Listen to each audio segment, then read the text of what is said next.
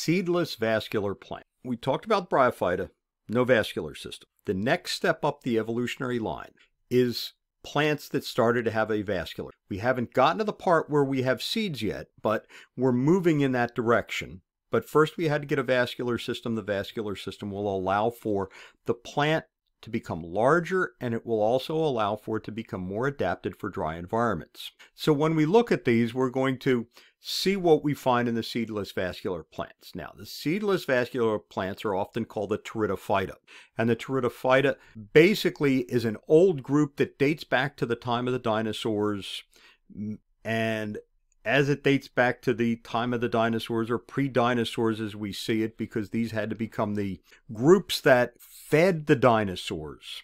We're going to see a lot of variation in here and a lot of very small groups that are around today, but they're somewhat unique in there.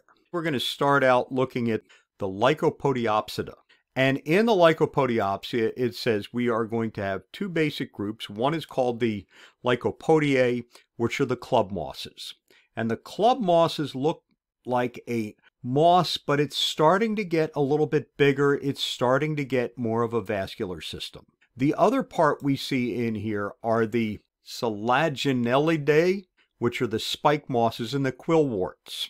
And the spike mosses and the quillworts look like this. Now you're saying, wait a second, that starts to look a little bit more plant-like. It starts to get a little bit more on the evolutionary scale, but again, it is a low-growing material. It's down close to the ground, and it's starting to get into a more of a hardened form, able to exist on dry land. The other part that we can look at is what we call the Polypodiopsida, poly meaning many, and what we start to get here is we start to get things that are a little bit more advanced. First part is the Silotales, which we call the Whisk Ferns.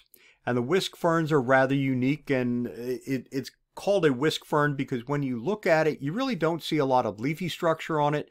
You start to see a little bit of where it's going to produce the sporangia, but the whole body of this is basically photosynthetic, and it looks like what they call a whisk. And a whisk, if you do cooking or anything, a whisk is that thing that's got all these little branches coming out that come together that we used to beat things together with.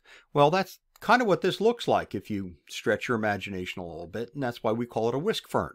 We have the Ophioglossales, which are the grape ferns, and they look like this. And the reason they would call this a grape fern is you can see this center part coming up, and then you see this spike out of the top of it, and the spike out of the top of it's got all these little things on it that look kind of like grapes together. We have the Equisidae. Equine meaning horse. They call these things horsetails. And the horsetails are very interesting. We're going to see things that look like this.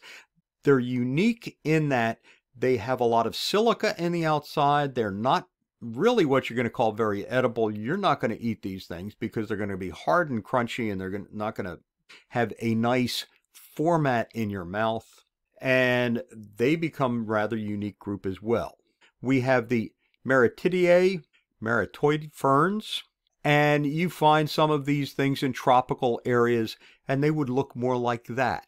And that's actually a fern type, which means it is a seedless vascular plant. And then we have the Polypodiae, which are the leptosporangiate ferns, and they will look like this. And again, we're starting to look more towards a more advanced type of plant material. In the Polypodiae as well, we get ferns and different types of ferns. What you see here is a tree fern. This fern is a very large type of fern. This particular one was a good 15 or so feet tall. Some of these get to be rather large, but you can see in all of these cases, we're now looking at something that it becomes more established on a land area. They may need moisture, but they don't necessarily need a lot of moisture in it. So when we're going to look at the Pteridophyta, we're going to see a variation of these, and we're going to go into some of these in more detail than others.